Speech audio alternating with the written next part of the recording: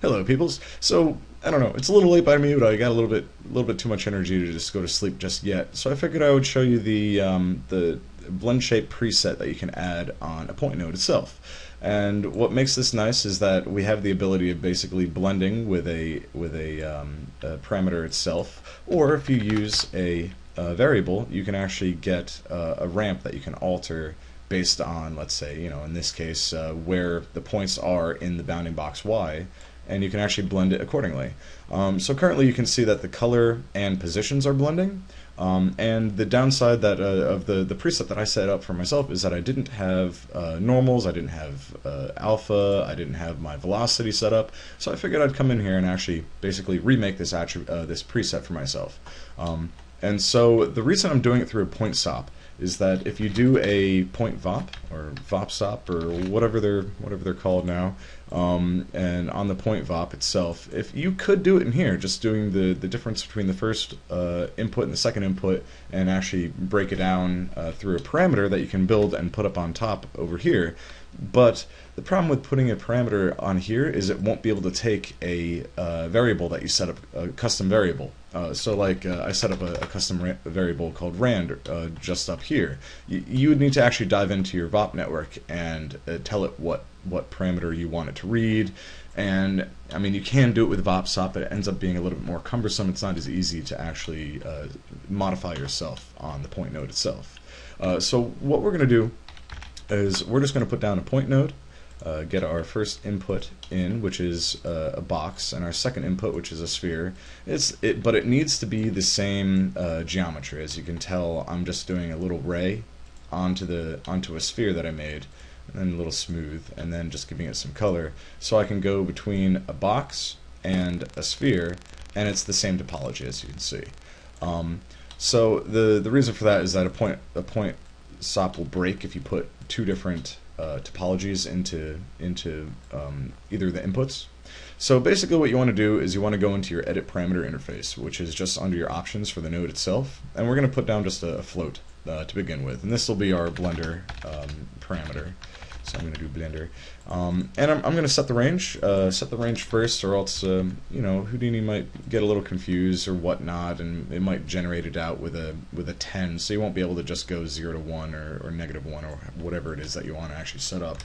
So why don't we set this up with what you're going to do is you're going to add this the difference between your first input and the second input. So what I'm going to do is I'm going to add the second input minus the first input's tx, ty, and tz values times the channel that we just made. I'm going to say blender, and if you can see easier, so as you can just see, is the tx plus the difference between the second input and first input's tx multiplied by the blender. So as you can see right now, it's still a box, but if we go to 1 and click away because it's the dang, what did I do? Okay, and you can see it, if we go to 1, it'll be our second input, and go back to 0, it'll be our first input. And the reason I put to -1 is so you can basically go inverted. So basically we want to just copy this and do it for the ty, tz transforms. Oops. Might be nice to fill out the rest of it.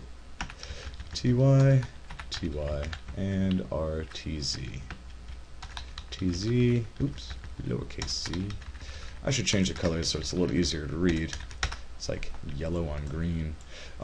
So now we have all of our transform inputs, and as you can see, it works out quite nice. So I'm going to do the same thing again on color and on normal and on whatever other attributes that I want. So just make sure when you do your I copy it, so I should do paste copied expression. It makes it easier that I can just go in and update just the n to make it the normals, just the y, n for the y, and N for the Z. Now the normals have not been updated, so let me reapply the normals just to make it a little easier for being able to see what's going on. Do I even have normals? Okay, you have the normals on the box and the sphere. And so, as you can tell, all the normals get updated as you blend it.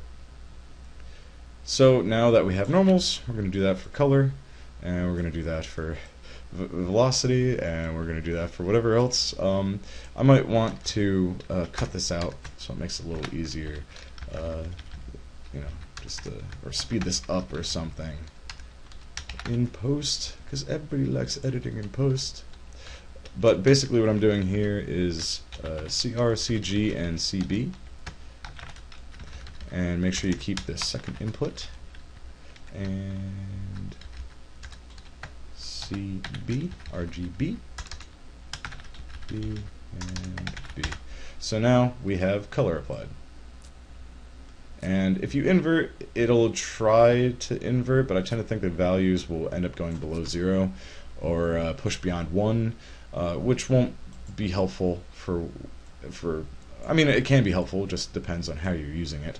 And then velocity. So I'm going to do our VX, VY, yeah, VY, and a VZ. VZ. Super VZ. See what I'm doing here? It's super VZ. Fail. Okay, so we have everything applied for our normal parameter, and this is basically all the attributes that I'm really looking for. And so now that we're basically set on a reasonable, you know, heck with it. And we'll just do our alpha. Same dealy. Ooh. Copy parameter, paste in the expression, and it's CA. So our CA. So okay, now that we're set up on this, what we could do now is basically set up our first pull down. And so since it remembers everything that you have set, I'm going to turn off everything else. I'm going to turn off all the other ones that I'd set up and just leave it as just position for the time being, because we won't know what we'll need in the future. So when you save this, save preset, it'll be whatever is currently set. So you don't want everything else applying in the first place. So I'm just going to do parm blend and just say save preset. And so when you look down here, you'll have your parm blend. So now we want to set up a ramp. We'll go back into our parameter interface. We're going to put down another float, and we're going to put down a ramp float as well. So this is going to be our ramp. Doesn't really matter what you name these things. Yeah, ramp blender, why not? And input value. And so what we're going to do, is that we're going to have the blender read from the ramp at whatever the input is here. So just for the sake of setting it up, I'm going to put in my BBY, and what I'm going to do, set up our CH ramp to read from the ramp. We'll actually be able to see it show up, and we'll be able to know that we're doing this correctly. So our ramp is just the name ramp, and our input is going to be from CHR input parameter. So basically we're reading the input parameter to know where from the ramp we're going to be reading from, and we need to give a default value in case anything breaks, basically. And as you can see right off the bat, we start to see that the ramp is now reading correctly. So now we have a ramp variable, ramp parameter that is basically altering our positions, and if we turn on our color, you can see right off the bat it's just working. So now we have two different presets. I guess as soon as I save this as a preset, we'll have two different presets that basically give us exactly what we need. So now we can use this in the future at will to basically have a blend shape. So I'm going to set this up according to how I want it to actually generate itself. So I'm going to go back into the parameter interface, and I'm going to actually hide the blender. Now the reason I'm doing this is just so I don't mess around with this in the future, and this is kind of an option for you. You don't need to do that so that in case in the future you want to be able to actually access that parameter, you can, but it's not like it's going to actually affect anything. Oop, if I put in the BBY again, not like it'll actually affect anything if it's visible or not. So it's kind of up to you if you want that to actually be visible.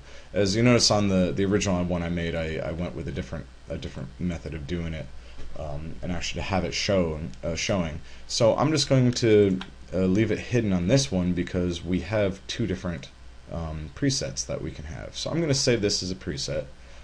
Color and everything else is turned off. So I'm going to have that parm blend. I'm going to do a ramp blend and just hit save. So now we have two different blenders here. We have our ramp blend and our parm blend. So if I do a point node and connect in the first input and the second input and just go to our parm blend, we have our parameter blender. Woo, sweet. Okay, and then if we just jump right over into our ramp blend, now we have a ramp blender. And oh, I guess I set this out of 10. So I guess it doesn't really matter so much, but it's not going to be, you notice it's kind of freaking out. So I'm going to correct that. Now I've had some issues in the past where if I actually adjust this, it doesn't always update. It did this time. I guess if anything, it's probably fixed itself and go like that. But I have had times where, let's say on a custom OTL, it won't actually update what that parameter is, and I've needed to just go in and delete it and remake it. But that's on a custom OTL, I guess. But we didn't have that problem here, so it doesn't really matter. I'm going to hit apply, I'm going to hit save, and I'm going to basically resave the ramp blend, which is right there, save preset. So now we're good. Now we have two different presets that we can use at will and override or whatever else, ramp blend versus parm blend, and you're good to go. I hope this showed you a fun little way of doing a blend shape as need be. Now again, this is just how I do a blend shape. If you want to make it through a VOPSOP, you can as well. But I've just found it to be pretty easy using a point node, because you get all these controls. It's super easy. You don't need to modify any nodes or set up all kinds of switches and everything else. It's already just made for you. Alright, thank you for watching, and I hope this could be of some help for you, and have a good day.